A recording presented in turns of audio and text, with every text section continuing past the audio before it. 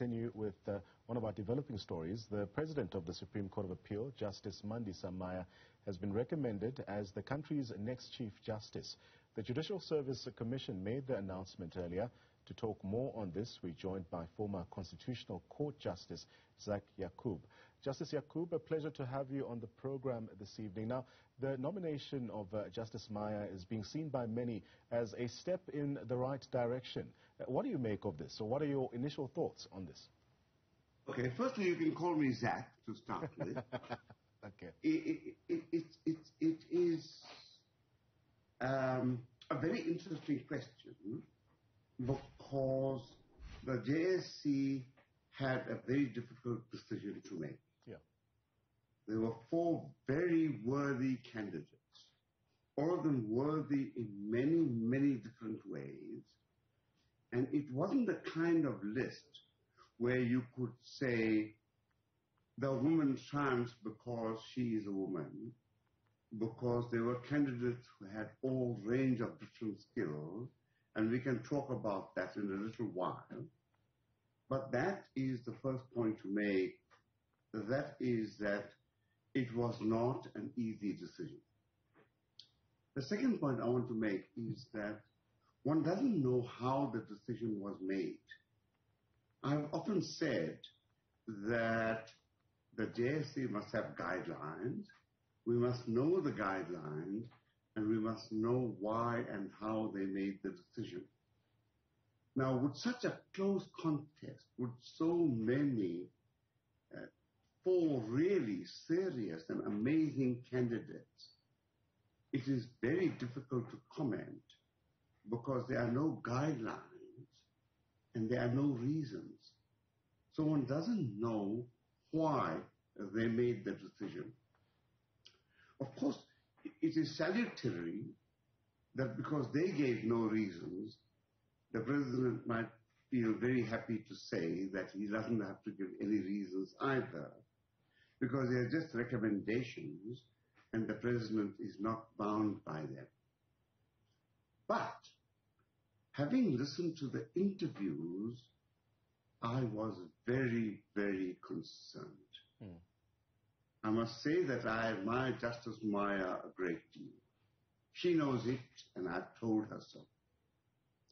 The problem, though, is that once you say to any man that women say you have abused them, yeah, and however much at the level of rumor it is, the denial doesn't go anywhere. Because once that sort of allegation is made, it sticks. It is there absolutely and completely. And I felt quite unhappy listening to that part of the interview, because I thought, my God, whatever he says now, once that rumor is out, yeah, that is the end of that, because nobody will believe a denial at that level, or hardly anybody. And therefore it's very important for proof to be had. So I want to say that not knowing why they made the decision is important to me, because if I had been a judge today, and they took that allegation into account at all, then I would say, if they took that decision into account against him, that that was absolutely and completely wrong. So we have no guidelines. We don't know why and how the decision was made. We can't comment on it. On the face of it, it looks like a decision which is justifiable.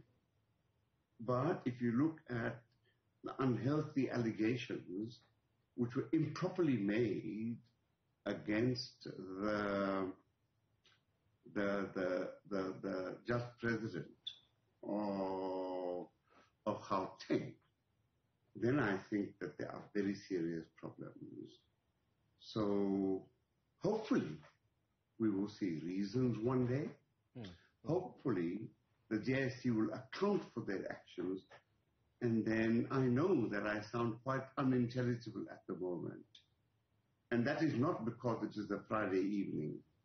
It is because we don't have the reasons. And it's really quite complicated. And yeah, I'm sorry, but I'm not very helpful. Yeah. But that's where I am. And over to you. And you now have the lawyer's job of cross-examining me, and I'll answer all the questions to the best of my ability. Thank you. We will expand a bit about some of these concerns that you raised, but I want to also focus a bit more on the person that is Justice Maya. She raised a number of problems, especially facing women, not just on the bench, but as legal practitioners, also explaining that at some point there was a situation where the court didn't know what to do with her at the time when she was pregnant. Speak to us about really what for you stood out when listening to some of the inputs being given by Justice Maya. Oh, no. Those were horrible things. Women suffer amazingly. And I'm afraid that I was also responsible for that in a way. Not for Justice Maya's suffering, but for my poor wife's suffering before I began to understand life when I was about 30 or something. Because the women oppression is a huge and difficult problem. And I found it personally very hard to learn about it. I think I've now learned.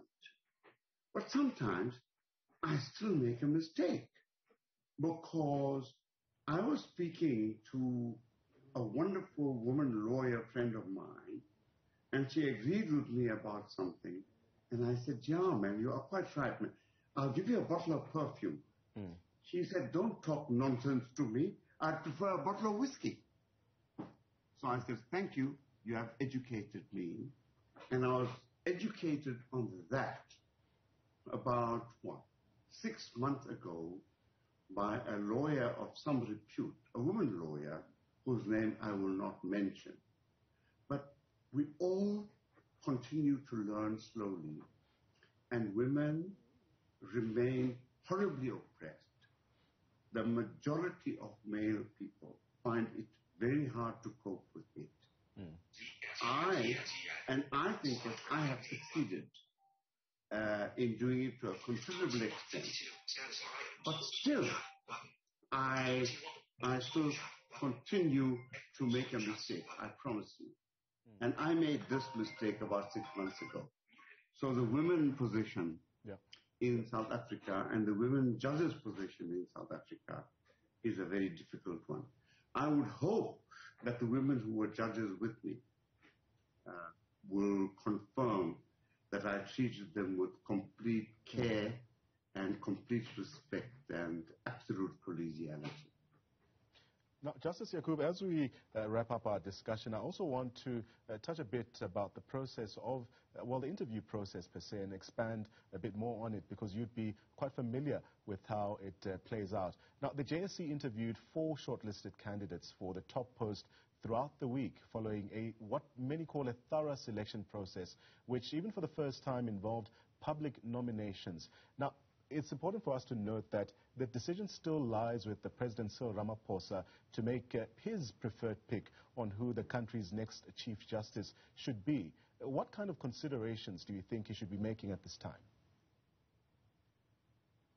I think that firstly he should ensure that the reasons of the JSC are made public and that he considers them. If that doesn't happen, then the next thing he has to do is evaluate the JSC interview, how that will pan out, and how he will decide and what advice he will get. But I want to say a couple of things. Firstly, I hope he will disregard completely the innuendo in relation to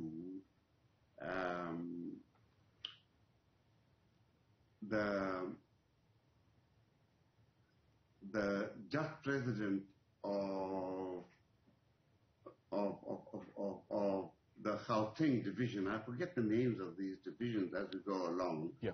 And his stuff in relation to women.